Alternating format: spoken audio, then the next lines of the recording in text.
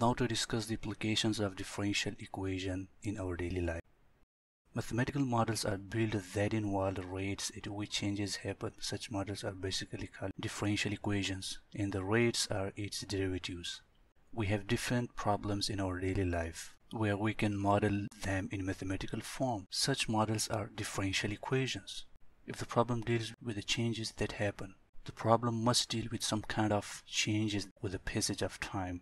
So the final summary is that the differential equation is actually the mathematical model of the daily life problems that we face. We model that problems in a mathematical form. These are called differential equations.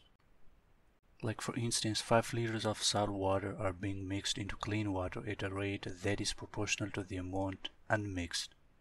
What will be the differential equation to the rate of mixing after X minutes?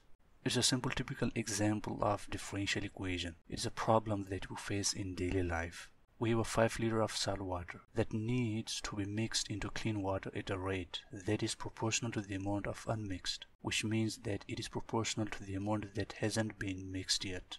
Now what will be the differential equation to the rate of mixing after X minutes? This is going to be a typical equation of this problem. dy of dx is directly proportional to 5 minus y, which is dy of dx equals to k into 5 minus y.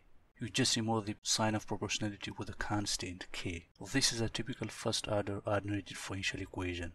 If you still don't have any idea about the ordinary differential equation, you go back and check the section ordinary differential equation, where dy of dx is actually the rate, y is the mixed water, 5 is the total liters of salt water, and 5 minus y is unmixed water that hasn't been mixed yet. 5 is the total liters of salt water, so 5 minus y is the water that hasn't been mixed yet. K is the constant of proportionality. Y is the amount that has been mixed, which always depend on x. Y depends on x.